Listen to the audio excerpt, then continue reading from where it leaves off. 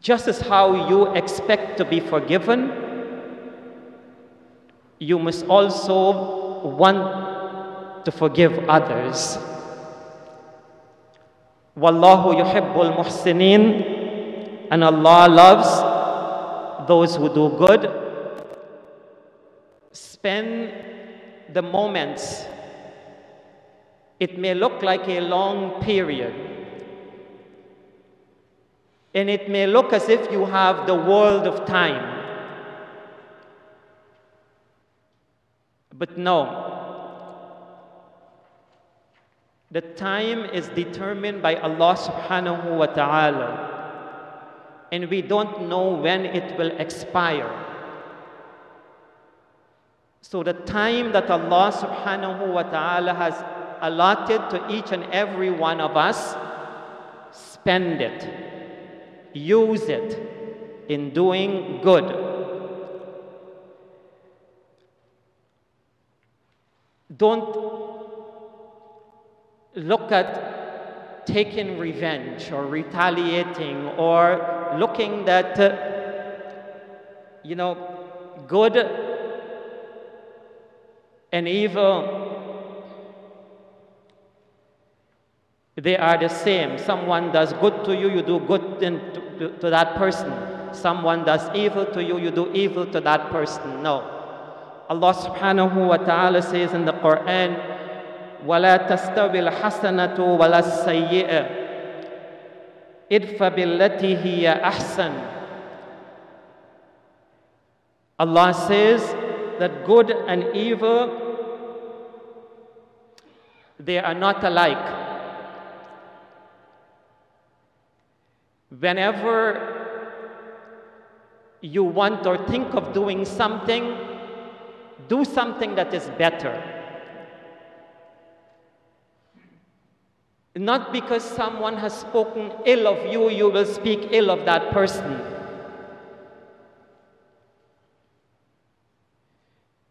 Not because someone was unkind to you, you will be unkind to that person. Not because someone was harsh and difficult, you would be harsh and difficult. Allah says, do something that is better. Perchance, perhaps, the one with whom you had some issue, instead of him gravitating more and more away from you or having more displeasure and dislike for you, that person may become your bosom friend. This is what Allah subhanahu wa ta'ala has told us in the Quran.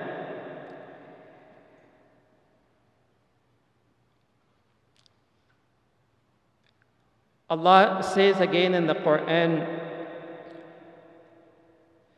وَلَمَنْ صَبَرَ وَغَفَرَ إِنَّ ذَلِكَ لَمِنْ عَزْمِ الْأُمُورِ. Allah subhanahu wa ta'ala says, as for the one who is patient and forgiving, verily, that is the steadfast heart of things. Adopt these two qualities. Have patience with people. Have patience with your spouse. Have patience with your children. Have patience with your mothers and fathers. Have patience with your brothers and sisters. They also would make mistakes. They would also be doing things that you may not appreciate. Be forgiving. It is the best thing that you can do.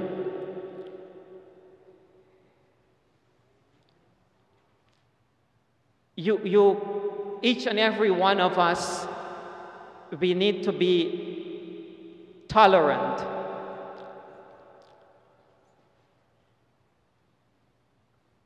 Prophet Muhammad sallallahu alaihi wasallam, it is said that he spoke about one of his companions, Al-Hajj Abdul Qais. The Prophet sallallahu alaihi wasallam said about him, or he told him, "Inna fika khaslatayn yuhibbuhumullah al-hilm wal-ana."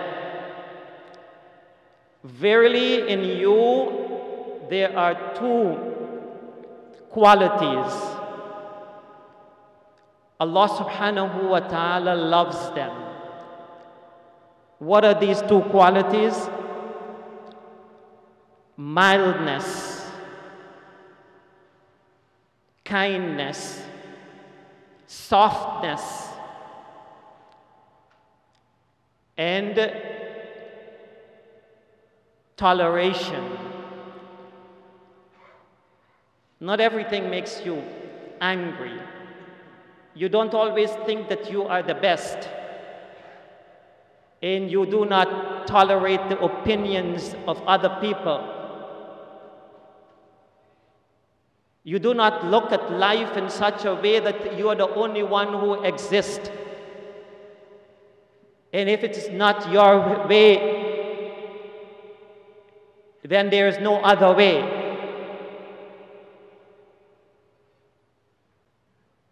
You're always soft and mild, and you always look to accommodate people.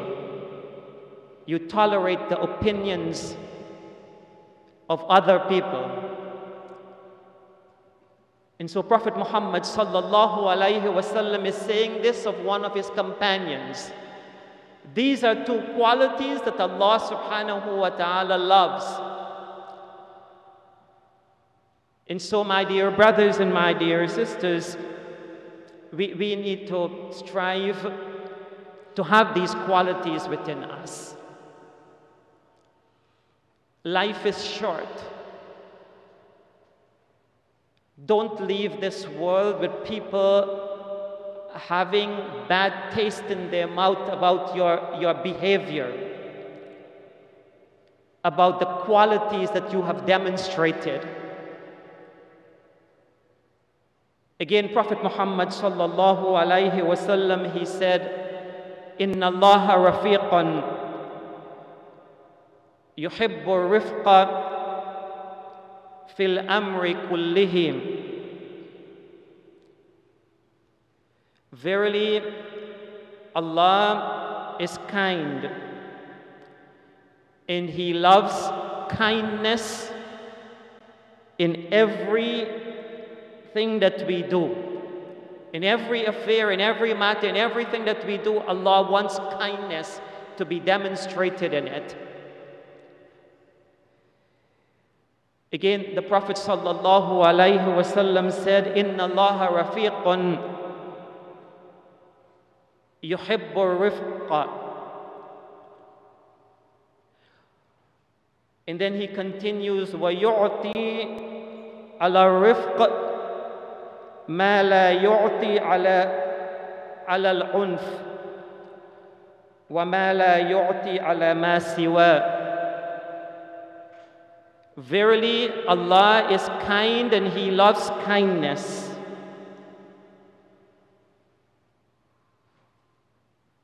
Allah bestows upon kindness that which He does not bestow upon harshness.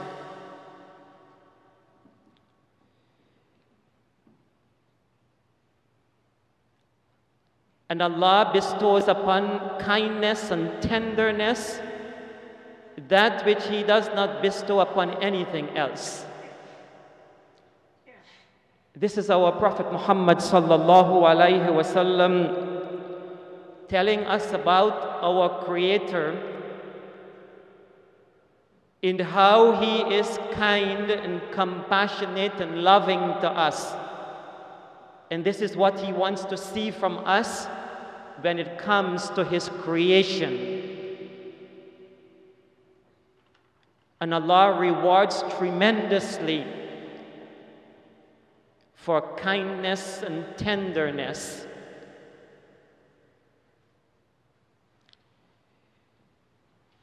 You know, the Prophet ﷺ talks about the beautification of things. In this world that we live in, we tend to look at superficial beautification or artificial beautification. We look at beautifying our homes. We put wonderful, excellent furniture in our homes. Wooden floors or carpeted floors. We buy a new car, we make sure that it is taken care of, in terms of beautifying it. We beautify ourselves with good clothing, nice hairstyle.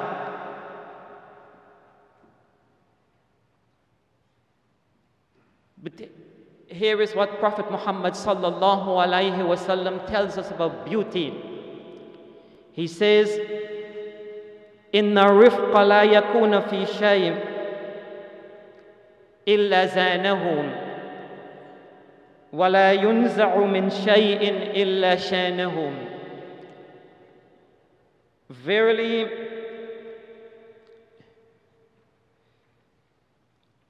softness, kindness, whenever it is in something, it adds beauty to it. It makes it beautiful. So you can dress up the home and you can dress up yourself and you can look great. And it's okay to look great. The Prophet ﷺ, he said, when you have sha'r, if you have hair, groom it, make it look good. So yes, it is good to look great. But if there is only harshness from you, if there is no compassion, no kindness from you, there is no beauty in what you have. And so the Prophet ﷺ said, softness, kindness, when it is added to anything, it brings out the beauty of that thing.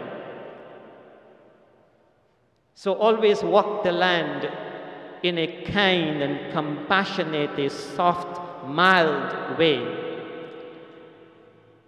And the Prophet ﷺ, he also said,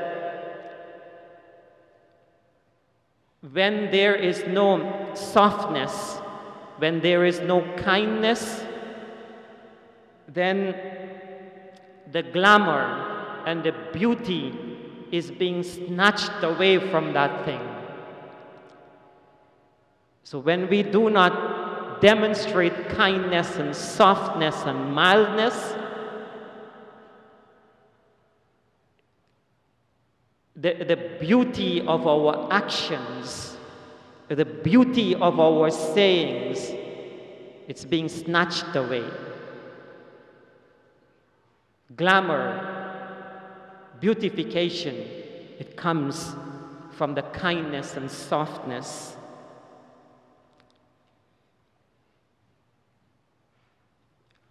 Even in times when people might have done wrong,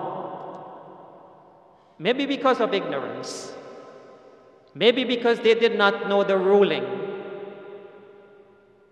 We saw the Prophet ﷺ asking his companions to demonstrate kindness.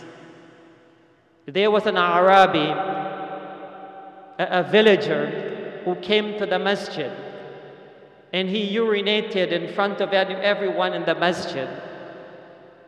And the companions were angry and upset, were ready to pounce upon him.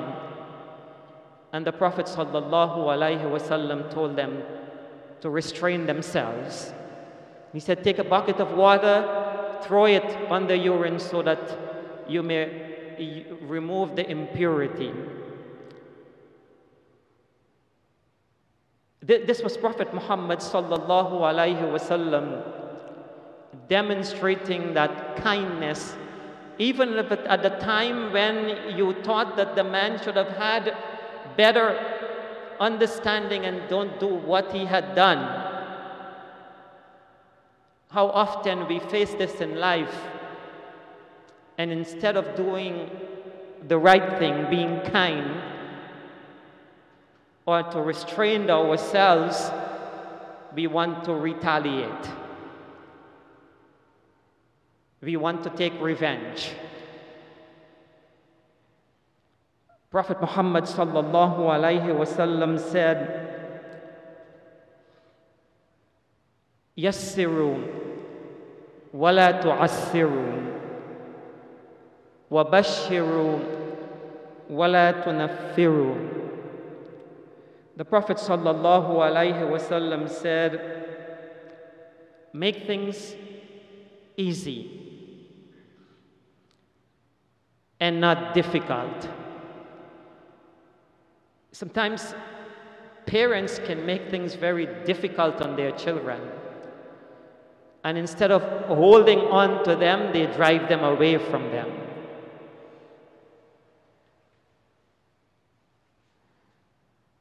We have the same situation in terms of education in schools.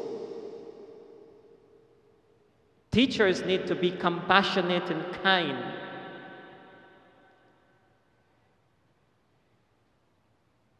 You would find that children would be loving, accepting.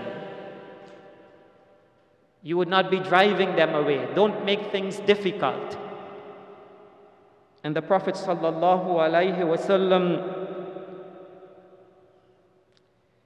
he said, always be cheerful, smile, give glad tidings. It's not always about bad news or to make people feel that everything in this life is so difficult. Bring some good news. Be cheerful. Give people glad tidings.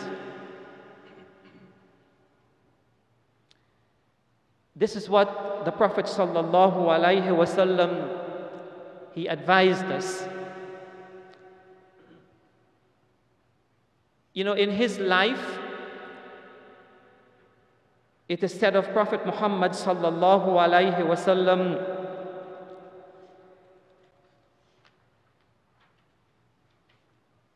that if he was given an option to choose between two things, he would choose the one that was easier of the two, the one that was less difficult, so long as it was not haram. If it was haram, if it was unlawful, the Prophet sallallahu alaihi wasallam would be the first one to turn away from it. This was Prophet Muhammad sallallahu alaihi wasallam. My dear brothers and my dear sisters,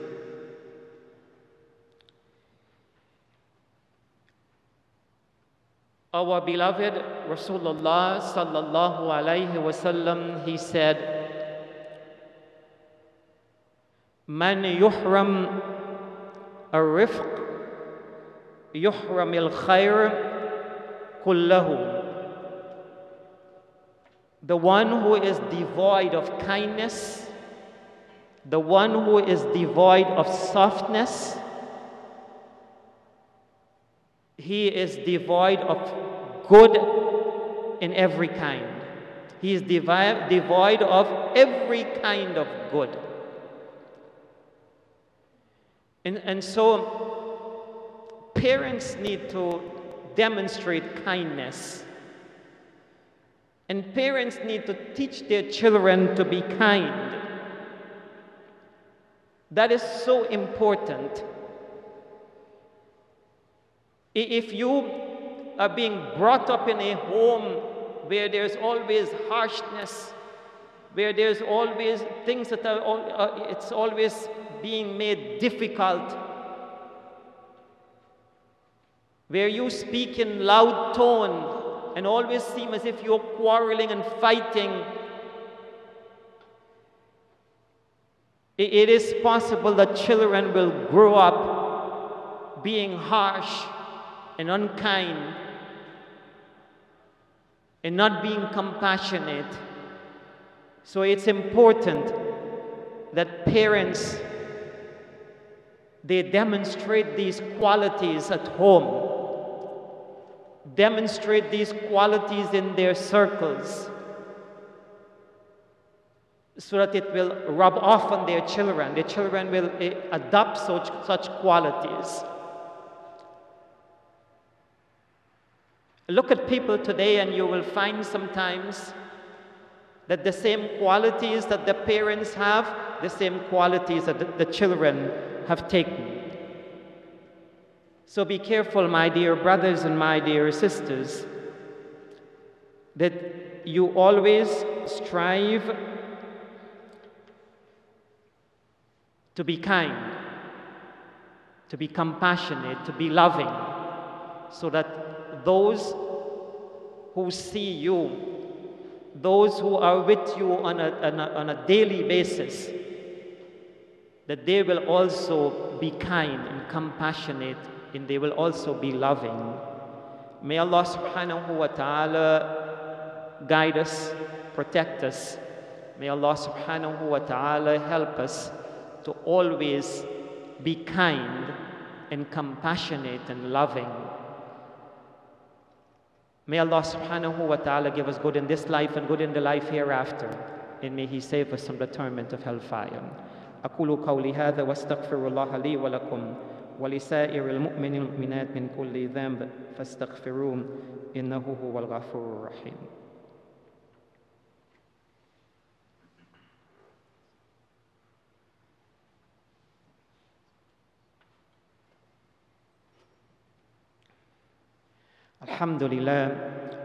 الحمد لله رب العالمين والصلاة والسلام على سيدنا محمد وعلى آله وأصحابه أجمعين رضوان الله عليهم إلى يوم الدين.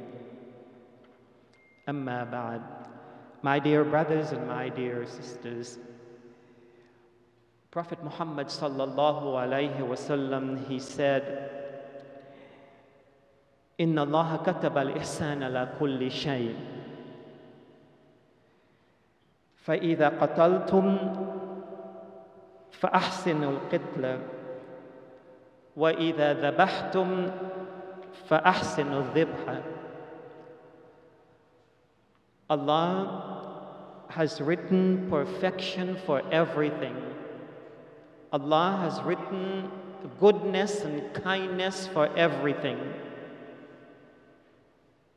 If you happen to be in a battlefield, for example, and you have to take the life of someone, take it in a kind, good way. If you have to slaughter an animal, slaughter the animal in the best way. And the Prophet sallallahu alaihi wasallam, he said, do it in such a way that you sharpen your knife. And by sharpening the knife, you would not bring such suffering or intense, severe suffering to the animal that is halal for you. Look at the compassion, look at the kindness. That even at the time of war, even at the time when you have to take the life of someone, that you do it with some degree of kindness. My dear brothers and my dear sisters, the Prophet sallallahu alaihi wasallam, it is reported by Ibn Mas'ud that Rasulullah sallallahu alaihi wasallam, he said to his companions, ألا أخبركم بمن يحرم على النار أو بمن تحرم عليه النار. Shall I not tell you of the one whom it is unlawful for the fire, that the fire should not touch such a person? And the Prophet sallallahu alaihi wasallam, he said, تحرم على كل قريب حين لين سهل, that the nar, the fire of hell, it is haram for those who are closer to people, those who are soft, those who are lenient, and those who are kind-hearted. It is not a matter of just enjoying the benefits in this world for kindness and softness and compassion, but it's also enjoying the benefits in the world hereafter. We all want to be saved from the fire of hell. And here Prophet Muhammad sallallahu alaihi wasallam, he's saying to his companions that those who the fire of hell will not touch are those who are closer to people, those who are soft, those who are lenient, and those who are kind-hearted. May Allah subhanahu wa ta'ala make us from among them. لقد أمرنا الله سبحانه وتعالى في القرآن العظيم حيث قال إن الله وملائكته يصلون على النبي يا أيها الذين آمنوا صلوا عليه وسلموا تسليما اللهم صل وسلم على عبدك ورسولك محمد وأرضى الله من خلفائه الأربعة أبي بكر وعمر وعثمان وعلي وعن الستة الباقين المبشرين بالجنة وعن سائر الصحابة وعن التابعين ومن تبعهم بإحسان إلى يوم الدين. اللهم أعز الإسلام والمسلمين، اللهم نور قلوبنا بنور الإيمان وثبت قلوبنا على الدين الإسلام ولا تجعل في قلوبنا غلا للذين آمنوا ربنا إنك رؤوف رحيم. اللهم لا تدع لنا في مقامنا هذا ذنبا إلا غفرته ولا هما إلا فرجته ولا حاجة من حوائج الدنيا والآخرة إلا قضيتها ولا مريضا إلا شفيته ولا ميتا إلا رحمته. اللهم تقبل منا إنك أنت السميع العليم وتب علينا يا مولانا إنك أنت التواب الرحيم. عباد الله، إن الله يأمر بالعدل والإحسان وإيتاء ذي القربى وينهى عن الفحشاء والمنكر والبغي يعظكم لعلكم تذكرون. فاشكروا الله على نعمه واذكروه على آلائه ولذكر الله أكبر والله يعلم ما تصنعون. أقم الصلاة.